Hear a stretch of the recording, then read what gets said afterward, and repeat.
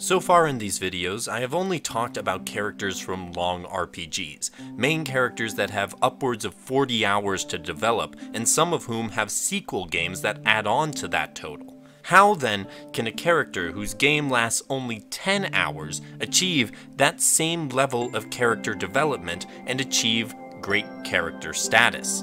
I would point you to Wandersong for an example of how to write an incredibly good protagonist in a shorter game with its main character, the Bard. The protagonist who is not the hero, who solves problems in unconventional ways and yet accomplishes what no one thought possible. As usual, the first section of the video will be detailing the story arc of the character, focusing on important character events, and the second will be talking about how they relate to other important characters. In the Bard's case, those characters will be Miriam and Audrey. By the way, I will be referring to the Bard as the Bard throughout this video since you get to name them, so I don't want to pick any particular name, although I chose Bard in my playthrough. I also will be referring to them by the pronouns they, them, theirs, as the developer has stated they are non-binary, although he has said that any pronouns are fine, so don't feel bad if you've been referring to them using other pronouns. Let's get started, shall we? Wandersong has a lot of elements subverting the traditional hero's journey, because that's not the Bard's tale, and that subversion starts out early on in the game. In a dream sequence, the Bard receives a magical sword with all the triumph of a usual hero's journey, but the entire time they're wielding it, they look uncomfortable, and when an enemy appears and they try to swing the sword at it, they lose the sword because they are not the chosen hero. Even worse than that, the Bard is told by the messenger from Ea, the goddess, conducting the trial that the world is ending. The Bard was not chosen by the sword. They're not the hero. So what can they do? Well, before the Bard can worry about what they can do to save the world, they have some other problems to deal with, as their hometown of Langtree is being haunted by ghosts that can be calmed only by the Bard singing. After pacifying all the ghosts, the mayor jokes that bards may be useful after all, and asks if the Bard can go to the spirit world and commune with the overseer spirit to find out why the ghosts are haunting Langtree. In order to do this, the Bard learns the Overseer song and travels to the spirit world where they once again meet the Rainbow Messenger. This time, the Rainbow Messenger tells the Bard there is one way they could avoid the end of the world, by singing the Earth Song. It's so not that easy though, since the Bard will have to travel to every Overseer in the land and learn the pieces of the song that each of them knows to put it all together and then sing it. In fact, no one has accomplished this feat before. Complicating matters is the fact that the Dream King, Langtree's Overseer, is singularly unhelpful to the Bard's efforts. On the plus side though, the Dream King does give the Bard the ability to communicate with spirits, so that's good. World's still gonna end though. If the theme of adventures not going the way they usually do in stories hasn't become apparent to you, I'm sure it is now. The Bard though is too determined to let a little setback like failing to get one of the essential parts of the puzzle to save the world stop them. So the Bard uses their newly acquired spirit language powers to find out that the ghosts are actually departed loved ones of the people of Langtree, and finds a way for them to coexist with their living relatives. Then, after a brief venture into politics, it's time for the first meeting with one of the most important characters in the Bard's journey, Miriam. Miriam is a witch who saw the Bard's display of spirit eloquence and rightly concluded that they had been to see an Overseer, and she asked the Bard to come with her. Miriam, along with her grandmother Safi, divined that the world was going to end and would like to prevent that, but have had little luck in their efforts thus far. Therefore, Miriam begins to travel with the Bard at her grandmother's insistence, and we get lots of fun contrasting personality moments between the two. It's in this act where the Bard's personality and core beliefs are established. The Bard is a pacifist, and a good one at that, managing to resolve the issue with a troll with singing alone instead of resorting to Miriam's blast 'em approach. Once the Bard and Miriam reach the next town, we get more glimpses of the Bard's empathy and kindness, especially when dealing with the sadness and crippling shyness of Ash, a local musician who the Bard tries to get to join their band. It is then through the bard's thoughtfulness and support that not only Ash but all the members of the band get together and give an amazing performance. I won't go into detail, but the bard basically does this sort of thing with a group of people in every act from here on out. Afterward, the bard learns of where the gate to the spirit world is near the town and heads off to talk to the next overseer. This time, the overseer is much more persuadable, and the bard gets their first piece of the Earth Song. The bard uses their new powers to help free the troll's boyfriend, and it's a very telling song for the bard's character. They've always been dismissed by people because they're just a bard, but with the world ending, this bard is stepping up because for once, they want to be the hero. The journey seems to be on track again. The bard befriends a pirate's crew, Miriam is still grumpy, and now the bard is off to see the next overseer. However, this is a game that likes to subvert expectations, and this act introduces the biggest one. As the bard is about to meet the next overseer, a mysterious figure cuts down the overseer with the sword from the opening dream. This person is Audrey Redheart, aka the hero. Her task? To kill all 7 of the overseers to stop their growing corruption, and in order to bring about the end of the world as ordained by the goddess Ea. Now, if that revelation wasn't devastating enough, Ea's messenger appears to tell the bard that the Earth Song won't work, and their efforts so far have been futile. As the bard says, so I was supposed to give up and just let the world end? The answer is, frankly, yes. The world ending is how it was meant to be, how it has always been. The Rainbow Messenger is sorry about it. Audrey, on the other hand, digs in the knife dismissively and then finishes the bard off with her final line, "How about you leave it to the real heroes?" And when the bard in anger starts towards Audrey, she blasts them with her lightning sword. This is the bard's lowest point and sends them into a deep depression. Up till now, the bard has been relentlessly positive and determined, and the blows of learning that they were not the hero, and not even a hero. They were not expected to succeed. The world is going to end, and the actual hero just shot them with lightning, takes away all of that positivity and determination. Good thing the bard has Miriam there to cheer them up in her own blunt way. Plus, given the bard's ability to communicate with spirits, they still get the next piece of the Earth Song from the now deceased overseer. Hope is not entirely lost, but it's hanging by a thread. Before getting into the next part of the bard's journey, another disclaimer. I am not a mental health expert and do not personally have depression. Having said that, it seems clear to me that the bard slips into a deep depression after the events of the previous act. While the Rainbow Messenger tries to get the bard to perk up, the bard is still struggling.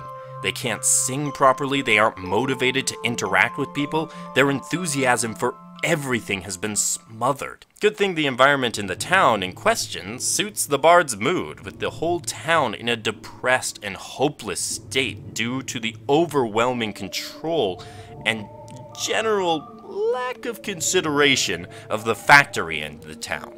In order to continue the journey, the bard needs to find the joy in life again, so they can sing the Overseer song. The old saying, "To help yourself, help others," applies perfectly here, and once the bard starts gathering a group to take on the Baron controlling the factory, they start to perk up and feel hope again. Once they've succeeded in showing the Baron the error of his ways, the bard is back in business. A lot of the time in life and fiction, positivity, hopefulness, and kindness are shown as weaknesses. The bard in this chapter shows why those qualities are in fact strengths, and why the ability to continue on when all seems lost and to encourage others to not give up as well is the bard's greatest strength. Being positive, being hopeful, and being kind are hard to maintain, and sometimes even the strongest people fall into holes of depression and hopelessness. Through time, personal work, and solid connections, it is possible to climb out of that hole, and the bard doing that in this act reinforces how important those values are to them and shows why they press on in their journey. However, The journey will not get any easier, as demonstrated by the hero showing up and killing the next overseer at the end of this act as well.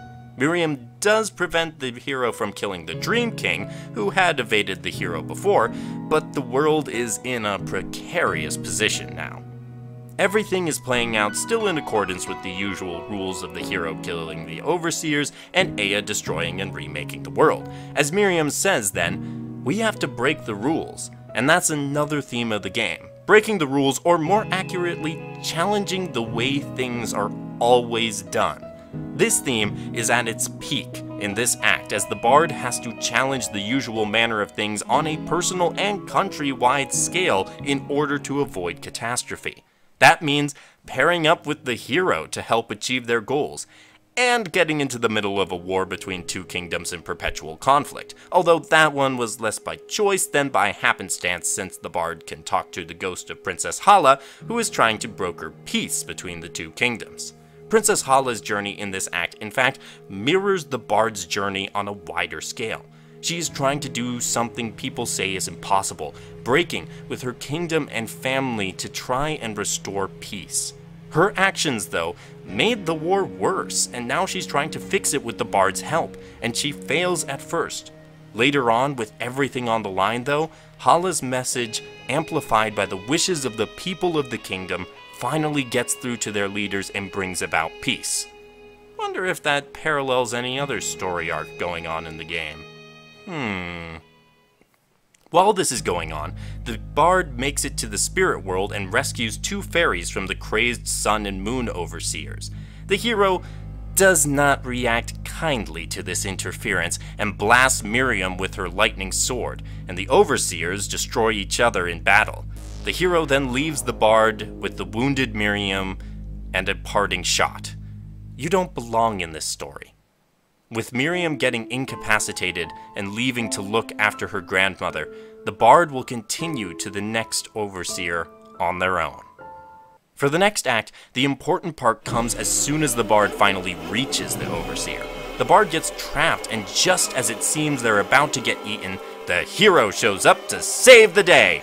Unfortunately, she tries to do it by drinking the potion of power Miriam and the bard made earlier. It doesn't go well, and the hero and the bard get trapped below the ice, and the hero's sword is lost.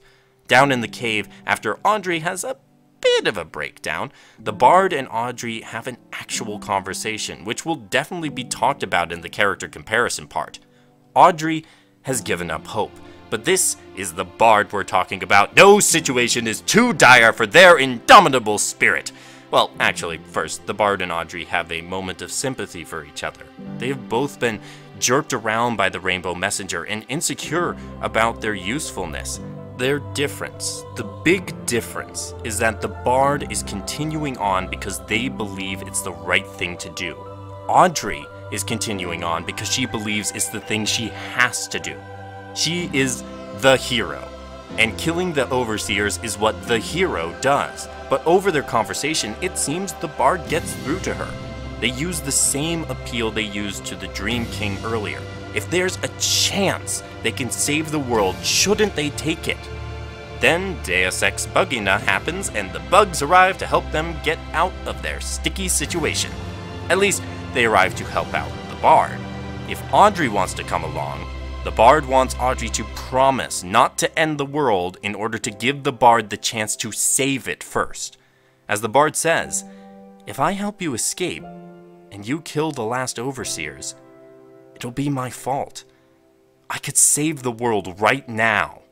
When she finally promises, they proceed onwards. Not that they're on great terms, but the bard and Audrey are working together in agreement. They manage to recover the sword, stun the overseer, and start the singing process, but just when it seems to be succeeding in bringing the overseer back to sanity, the hero swoops in and kills the overseer. Unsurprisingly, she lied when she made the earlier promise, and now there is only one overseer remaining. The hero's actions even cause the Rainbow Messenger to be scared of what she's becoming and support the bard more. The final act has begun, and they go back to the start in Langtree. Along with a recovered Miriam, the bard goes to see the final living overseer and confront the hero. Despite the impending end of the world, the Dream King is still not helpful, but gives some insight that the true end is everyone losing hope, including the Dream King himself. Well, if there's one person that's not going to lose hope, it's the bard. Then the hero comes and kills the Dream King. Or it seems, but then the Dream King is back, and the bard and Miriam have to protect him from the hero to keep a chance of saving the world. Eventually, Miriam manages to grab the sword from the hero, and she rants at them for stealing her quest, her story, and her title as the hero. Something that she was absolutely concerned about, which is why she dismissed the bard earlier with the "you don't belong in this story" line. The bard tells Audrey that she is special, regardless of whether she is the hero or not. It's too late to reach her, though, and she steals the sword back and ends the world. As the world collapses and gets sucked into oblivion, the bard sings one last song, along with all the people and creatures they met on their journey, in unison, in harmony. It's not the Earth song, it's something entirely different. In the end, though, it's enough, and the world is saved.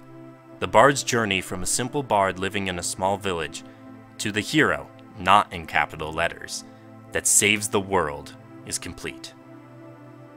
To use the bard's own message to describe them, the bard isn't special because they are the bard, the protagonist, or any other title.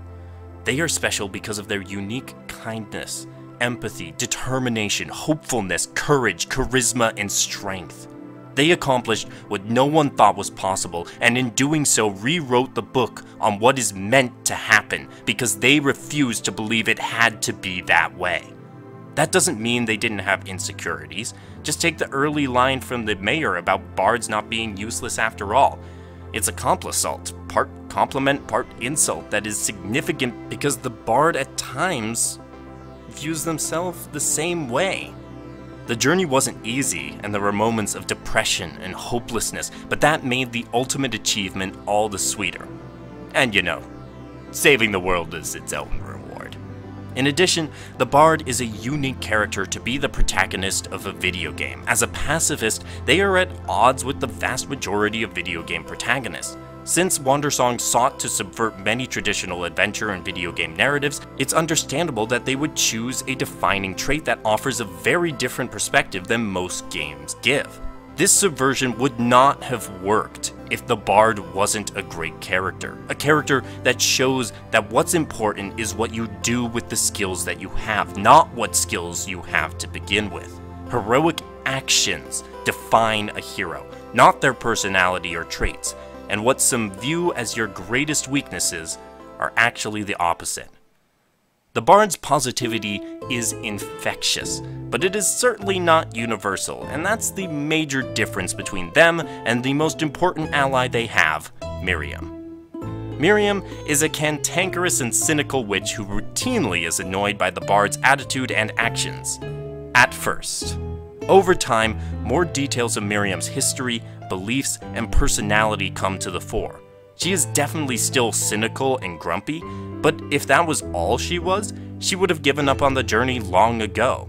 Like the bard, Miriam is extremely determined and courageous. She doesn't back down from a challenge and is very straightforward with her thoughts.